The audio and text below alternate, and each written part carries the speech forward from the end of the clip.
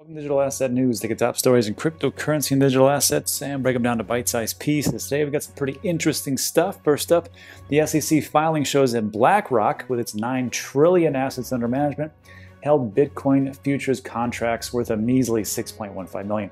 That's not the big story. The big story is what executives are saying about gold over there at Blackrock and how it could potentially affect cryptocurrency and digital assets. So we'll take a look at that. On top of, I'm going to talk to you today about why I believe that April is not going to be a stellar month for crypto, and how May and potentially June is going to be the breakout month and why I think that is.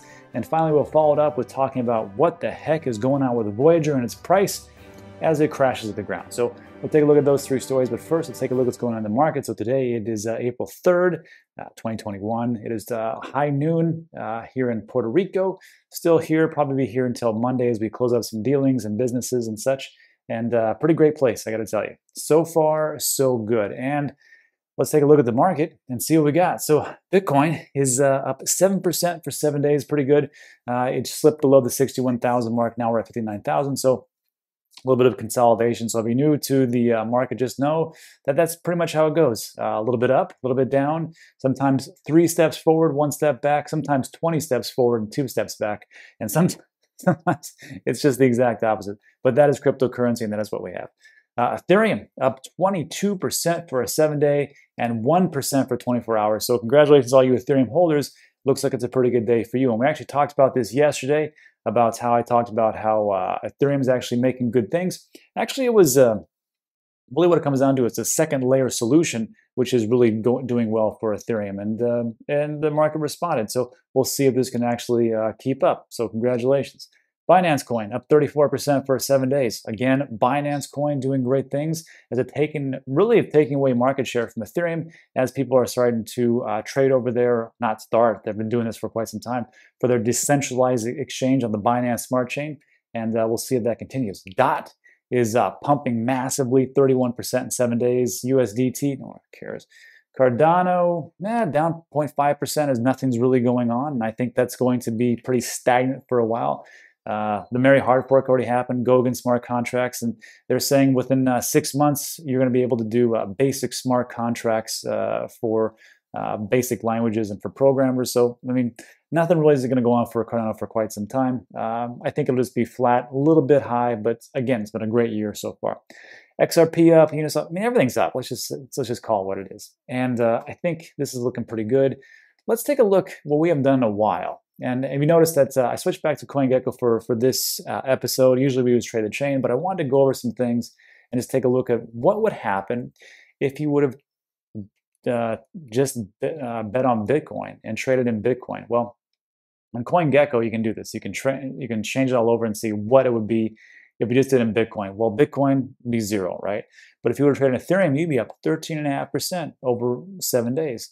If you were on Binance Coin, 24%, DOT 22%, XRP 1.7%, Litecoin, 23% for Filecoin, I think great. Wow, Tron 53%. You would have been up 53% if you would have gone against Bitcoin. 33% for EOS, crazy. What?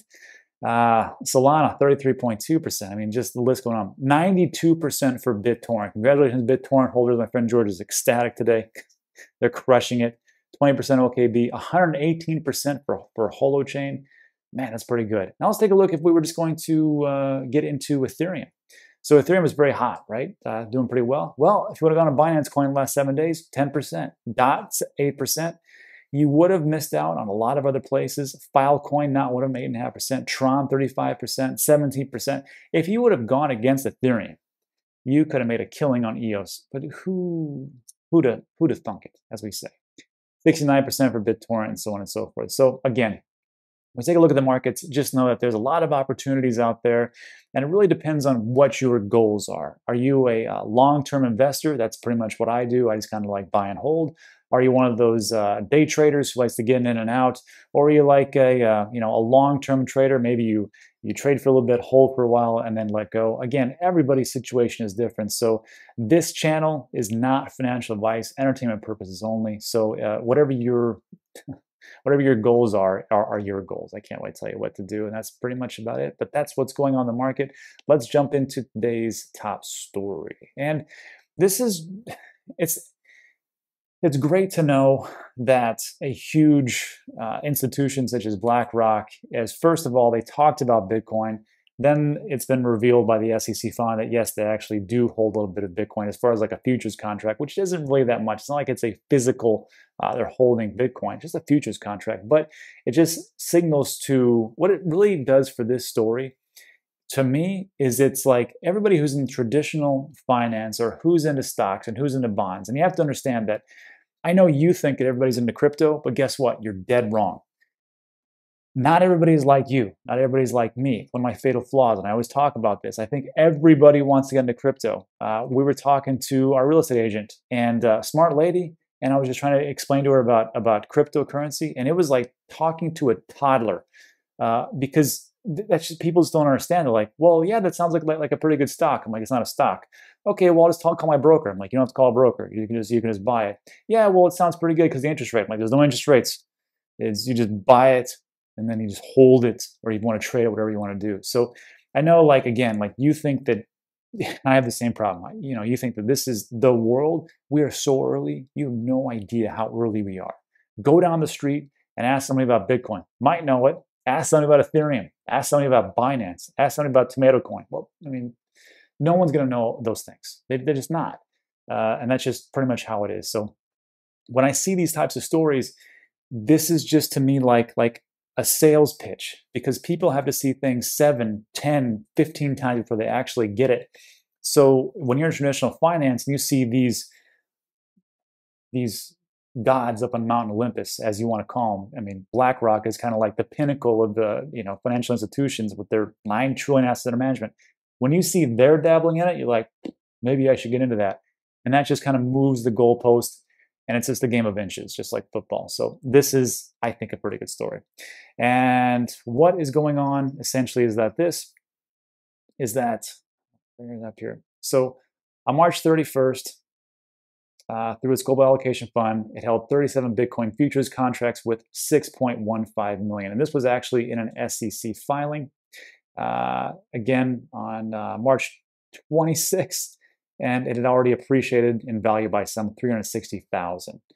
But just so you know, these holdings, 37 contracts in total, were about 0.03% of the firm's global allocation fund. So not that much, and that's just how it is. But when you're a publicly traded company, then of course you're going to have to, file with the SEC, and that's just how we actually know what's going on. So they're dabbling into it. It signals to other people that, hey, this is, a legitimate type of thing. You should probably get into it. Again, not everybody's like you, not everybody's like me. They don't just get it yet. So they need these types of cues, these types of signals from other traditional players to go, okay, this makes sense. So that's the story in its really entirety. The rest of it's kind of boring. I mean, that's just how it is. But the thing that caught my eye was this last piece, where it says BlackRock executive Russ Kostrich says gold's ability to hedge against inflation has been somewhat exaggerated. Again, you have to take a look at the clues as to all the different gold bugs, all the different traditional people who are like, if BlackRock's doing that and that's really smart money, maybe I should listen up. The writer stressed that people are looking for storehouses of value. So if you're into gold, you're really hedging your bet, just like a Jim Cramer always talked about, who is now on the Bitcoin bandwagon. So if you're doing this, you're like, maybe I should really start to hedge even more, because maybe I could have gold, maybe I could have Bitcoin, which totally makes sense to me. I don't know why these crazy gold bugs don't give their followers the right information, but they just don't, because they're greedy, and I don't want to go into it. But I will just say this. If we could capture a small percentage of gold's actual market cap. So this is the thing I always like to talk about, just the market caps by different assets and people and industries. So like if you're taking a look at gold is $11 trillion, probably around $12 trillion right now, the total market cap of gold. Right now, Bitcoin is like 1.1 trillion. The entire cryptocurrency market is only 2 trillion. So if you think that what I think would be prudent for these investors is to say, hey, maybe instead of going so much into gold, go into something like a Bitcoin and really hedge your bet. Imagine if we hit 50%. Well, that would be $6 trillion in Bitcoin. So that's a 5x right there. So if you're looking at 5x, you're looking at a $300,000 Bitcoin. Because right now we're around 60,000, 5x of that. Let me do some quick math. So about 300,000. Pretty good day for the cryptocurrency market. Could that happen? I think it could absolutely happen. And that's just gold. And we're not talking about stock markets, money supply, global debts, global real estate. I think that's the next big one. When they start to tokenize, and they've already done it, I'm in talks to bringing some information about tokenizing real estate on the blockchain, which is different than an REID, real estate investment. These different types of things where they actually take parts of the real estate and you can purchase it. I'm talking about tokenizing real estate. Imagine that. Tokenizing real estate is a $280 trillion industry. If you can do something like that and put it into cryptocurrency, in the digital asset market, it would just blow up. So I think that this is one of our hallmark years. I think it's going to be great. So let me know what you think in the comments section. Let's move on to our next piece. I'm going to talk to you about when